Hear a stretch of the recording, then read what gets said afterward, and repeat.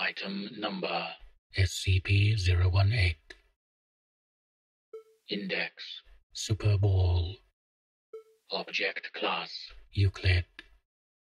Special containment procedures. SCP-018 is to be contained in its specialty metal restraint inside of a 1 meter by 1 meter by 1 meter sealed box lined with heavy synthetic padding. The sealed box is then submerged in the center of the 10 meter by 10 meter by 10 meter polyethylene holding tank.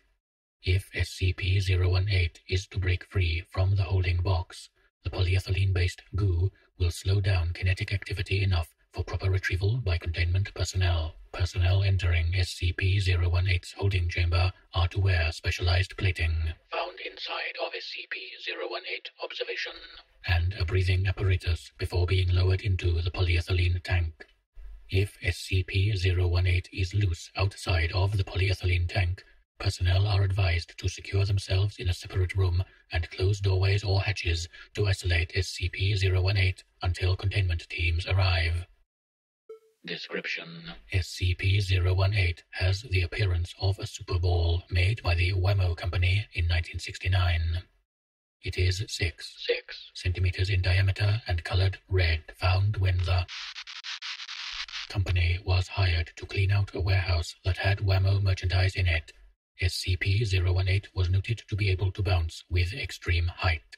At first thought to be a pleasant child's toy, SCP-018 was able to bounce with over 200% to 00% efficiency. That is, if dropped 1 meter, it would bounce 2, then 4, then 8, then 16. The ball soon became a dangerous projectile, reaching speeds estimated at over 100 kilometers per hour and damaging property and injuring 5 in the city of. It came to a rest after several days in the nearby lake of and was retrieved by SCP personnel.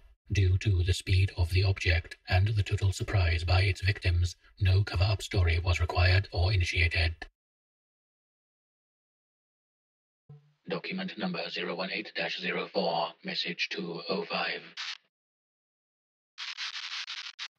I hope everything is well.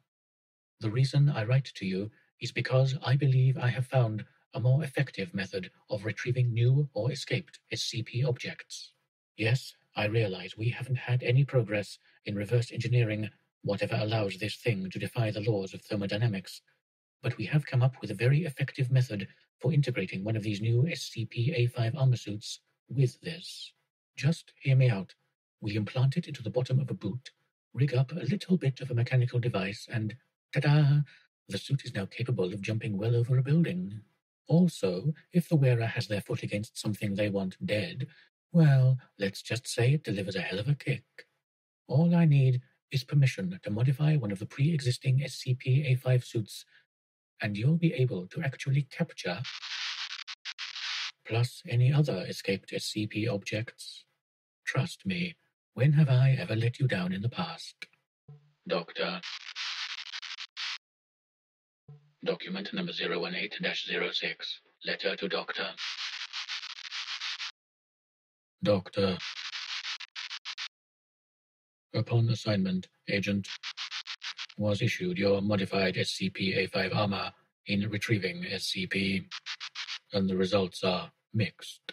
Agent was able to place the collar onto SCP, chase it through the Amazon, and restrain it by dismemberment. However, due to a malfunction of your little mechanical device, he was launched almost a mile into the air and suffered 2 broken legs, 7 broken ribs, a missing arm, and a skull fracture upon hitting the water of Lake. On the way back down, you will fix that before I authorize your armor for common use. Document number 018-11, message 205. Don't worry, it's fixed. But I have some more ideas. If I can be granted the use of some water from SCP-006, SCP, and possibly SCP, I can deliver you a set of SCP-A5 armor and an agent that can capture any, if not all, rogue or unattained SCPs. All I'm waiting on is your approval.